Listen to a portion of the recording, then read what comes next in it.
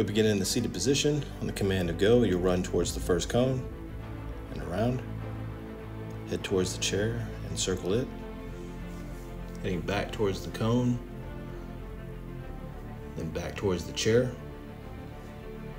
Once you run around the chair, start heading towards the 4-foot broad jump. You should jump before the blue line to the mat. You should put both hands on the fence and then climb over it in a safe manner. Once you get to the obstacle, you'll get on your hands and knees and climb through, and you'll run around the right side of the cone. You'll then run towards the mat where you'll begin bag rolls. Once you reach the dummy, you'll straddle it with your right knee down. Begin by using your momentum to make a full rotation, ending with your left knee down. Then you'll do an out rotation in the opposite direction, ending with your right knee down. Then again for the second cycle, end with your left knee down, and then complete the cycle by ending with your right knee down. You'll then transition to push-ups. You'll be utilizing a 4-inch foam block as a guide to show you how far you have to go down. Make sure your back is straight with good form. Once you've completed the push-ups, you will repeat the broad jump, 4-foot fence climb, and 2-foot obstacle.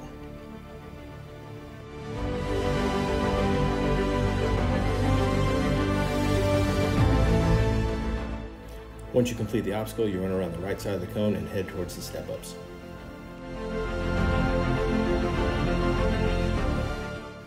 You should begin by stepping up with your right foot, followed by your left. Then you should step down to the floor with your right foot, followed by your left, to complete 1 repetition. You'll then transition back to the bag rolls.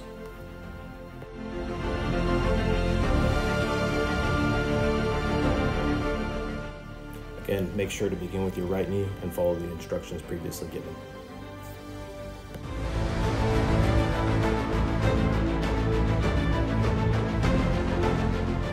Once you complete 2 cycles of bag rolls, you'll again transition to push-ups.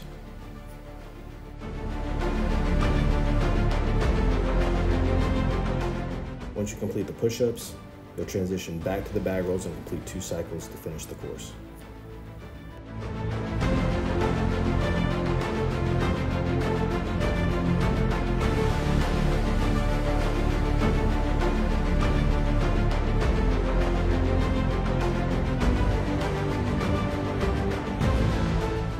Once you complete the first course, you'll be required to take a mandatory 10-minute break.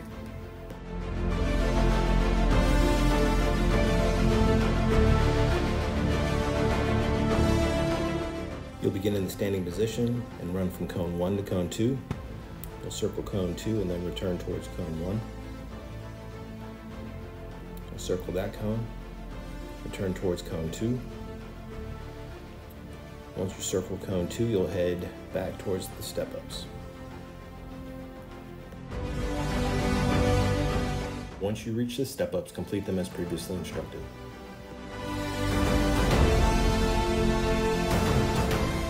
Once you complete the step-ups, you run back around cone 1 towards 2.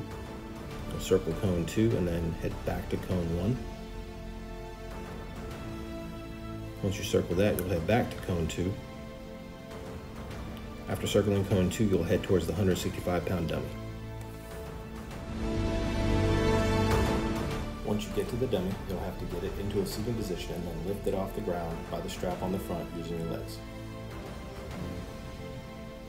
You'll then have to drag the dummy 25 feet until the designated line. You'll have to take the dummy across the designated line before turning. You'll then drag the dummy in the opposite direction 25 feet until you cross the line where you began. Once you cross the line, you've completed the course. Please refer to the listed information to contact our recruiter, and we look forward to seeing you in the future.